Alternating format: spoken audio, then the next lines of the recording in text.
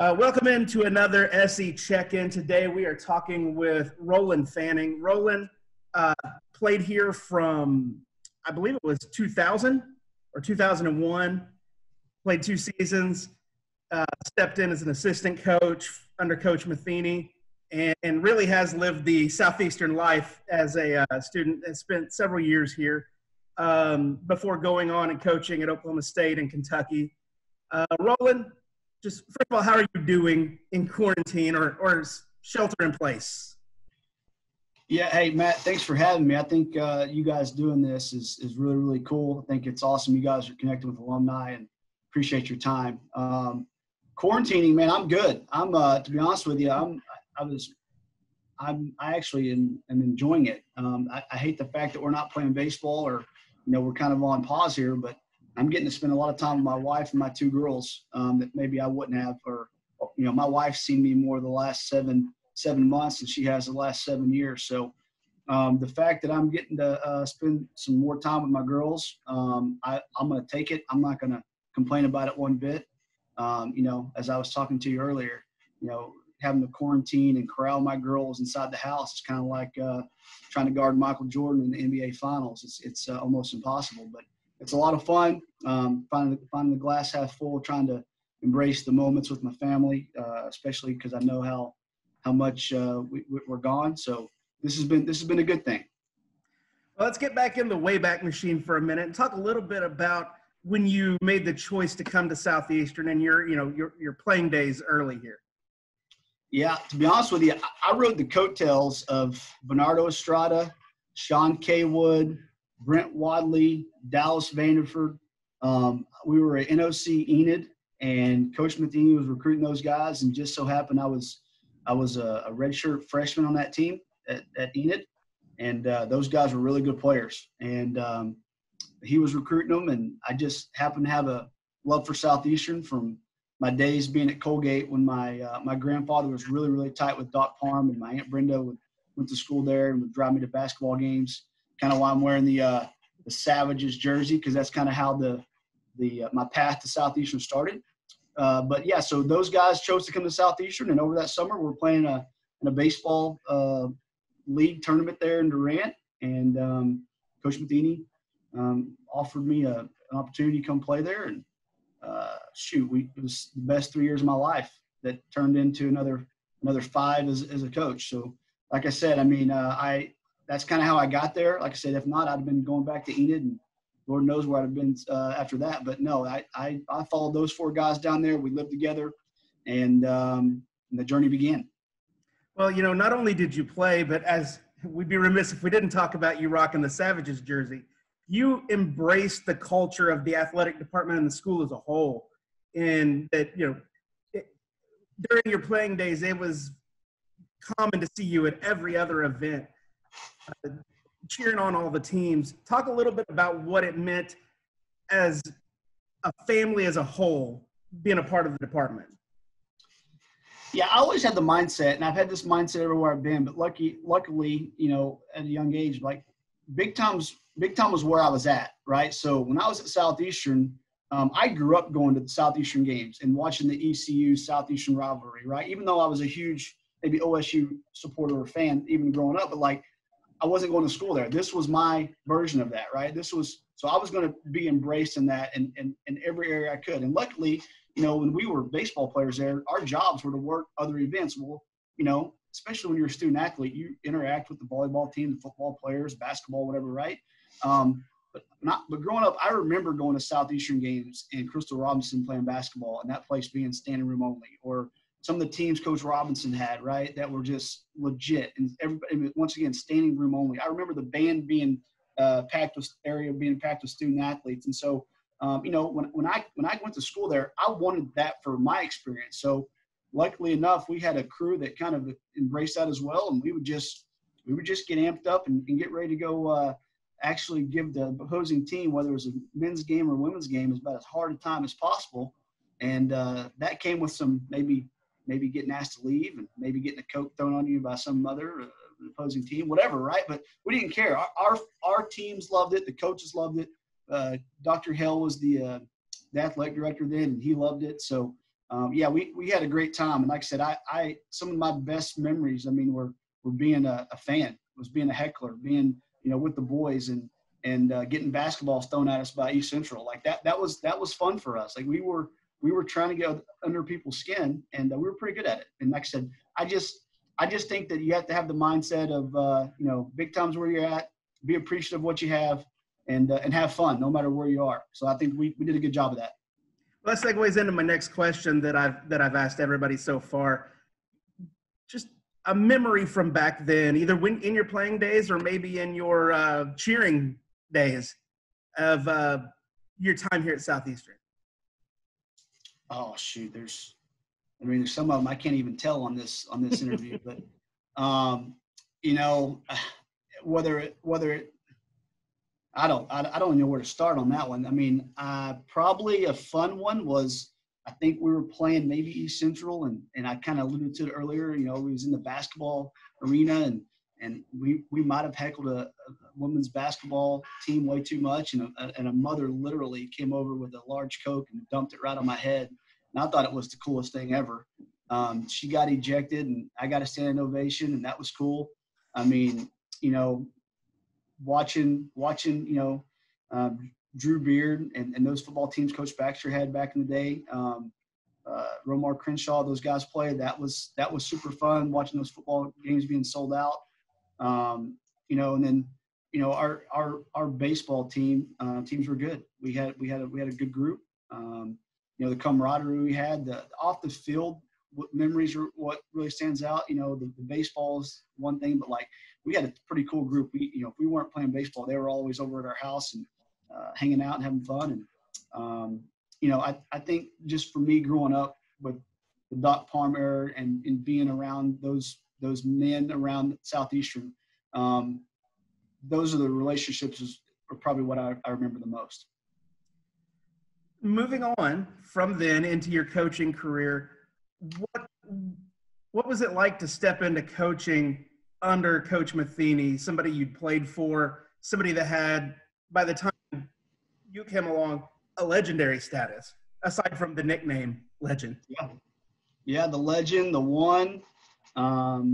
He's like the Ric Flair of college baseball. He's like in every Hall of Fame possible.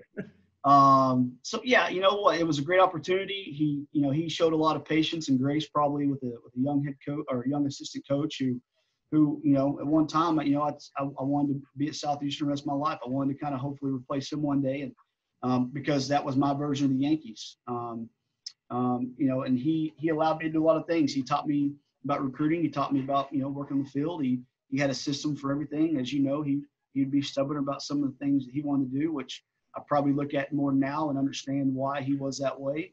But yeah, it was a great opportunity. I'm super thankful. Be able to kind of work with and learn from, arguably maybe the best small college baseball coach of all time. And it was different. It was different going from playing to coaching. It was like almost like a ultimate switch in personalities from how he would handle me as a player versus as a coach. Like he kind of had me on a leash as a player and then let me loose as a coach.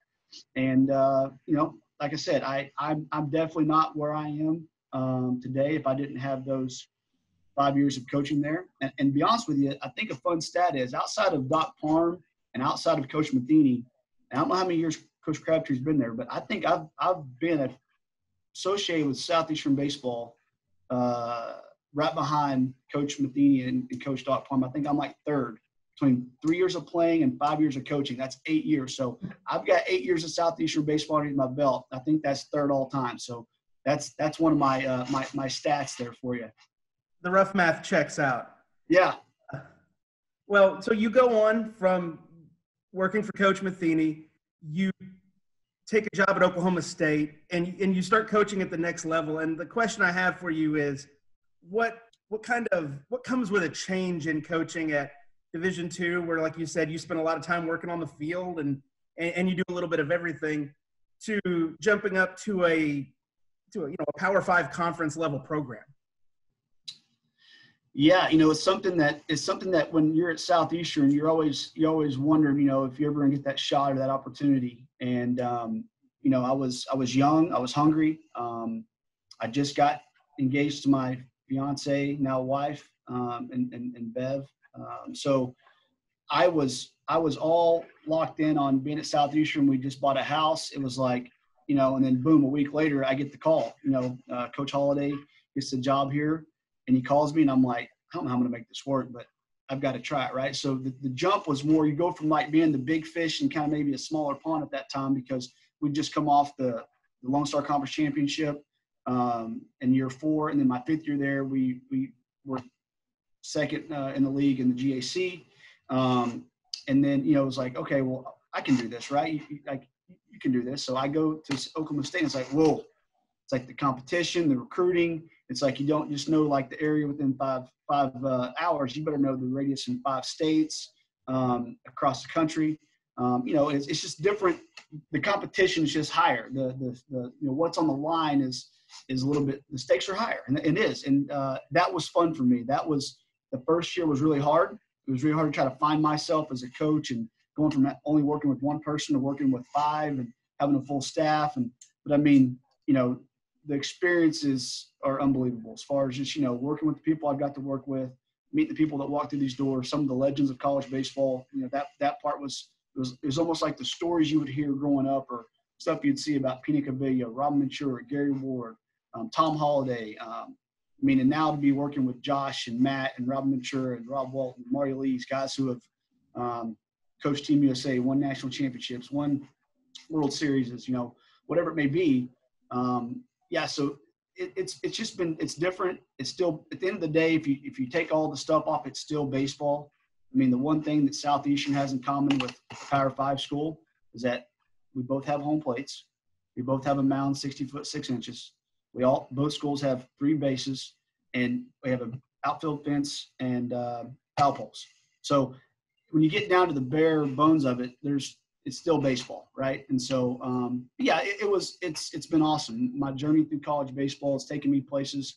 A kid from Lehigh / Colgate, Oklahoma, that never would have dreamed of this. Like I said, this game's taken me to all over the country, man, and I can't. And it started really because of my start at Southeastern. Well, and then we'll close out with this, and we started doing these check-ins because of everybody sheltering in place and the change in work and things like that. Talk a little bit about how the current situation with the coronavirus has affected what you've been able to do coaching-wise, and what the expectations are, and the methods you use to do what you got to do currently. First, I think you have to break it down to kind of the 3 areas, and like how are you helping them as student athletes, how are you helping them academically, right? So they get their eligibility back. That's good. So, okay, what's next? Like, we're not going to play baseball, right? So you got to have to change your mindset. Let's not complain about the situation. All right, how do we make the situation better for our team? Well, first, are they going to class? Are they doing their Zoom meetings? Are they doing their online class? Are they checking in with their tutors? We basically become the best online academic service team there is. And I say that because we literally check in with these guys every day, every other day. Our academic service team is absolutely incredible. So basically, we're just making sure the student athlete academically is excelling, not just trying to hold on, right? We want these guys to be thriving, making sure mentally, that, hey, they're not playing baseball, they're not around their friends, they're not living here, they're not together, making sure they're okay mentally, and just still locked in to not maybe either going to the depression mode or going to, hey, I'm not doing schoolwork mode, just consistently checking in and making sure they're okay. I think that's important. And, you talk about the relationships on the recruiting side, how we're going to do all this and that. Well, times like this, man, it really, I think it divides you as, are you doing what you say you're going to do, or are you just saying it just for eyewash, right? I feel like we've done a really good job of connecting with our players. So when the academics are good and the kid mentally is good and doing what he's supposed to, I think the next part is trying to make sure we can just at some point give these guys the best idea of when we can maybe come together. And if that's in the fall, it's in the fall. If it's whenever that may be. But I think the biggest thing is for these guys just to make sure they're academically sound here in about another week or so. That sounds good. Roland, let's close out. Anything you want to say to the Southeastern friends and family that might be tuning into this? Oh, I mean, look, I owe so much to Southeastern and Bryan County. Like I said, I met my wife there. I married my wife on campus.